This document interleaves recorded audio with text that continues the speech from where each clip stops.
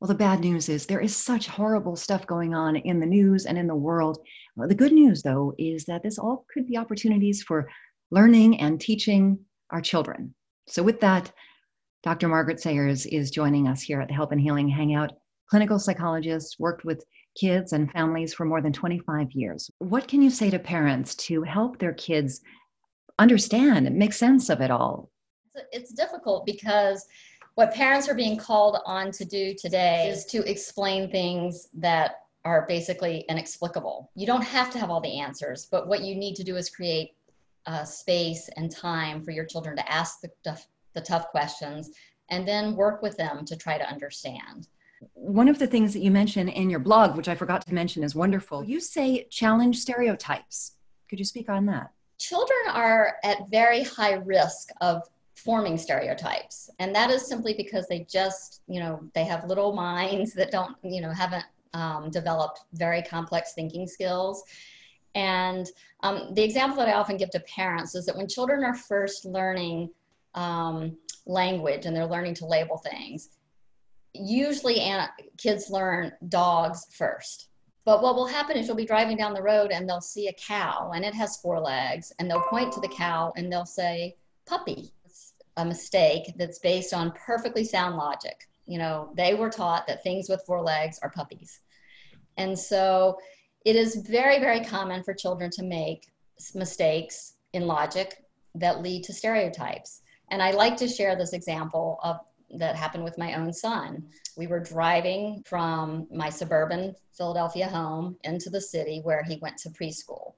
And along our ride, it's a largely African-American community, and it's, probably a lower middle class community. And he said when he was about 4 years old, Black people are poor.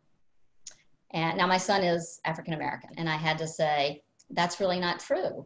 And let's think of all the examples of people that who might be white and not have a lot of money, or might be African-American and have plenty of money and have a very nice house. Now that's when I'm talking to a 4-year-old. If I were talking to an older kid, I would also talk about, injustice and inequity.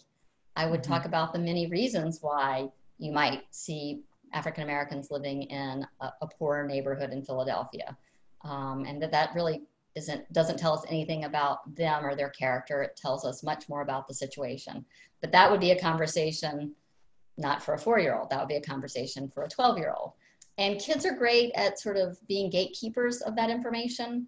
They ask questions that they're ready to hear the answers to. And when you start giving them more information than they're ready for, they find something else to do. They wander off. And then when they're ready for more information, they'll come back and ask for more information.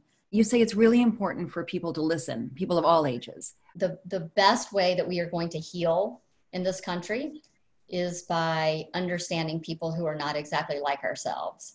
And that means being exposed to people who are not like ourselves, listening to their stories, and understanding that their story is different from yours.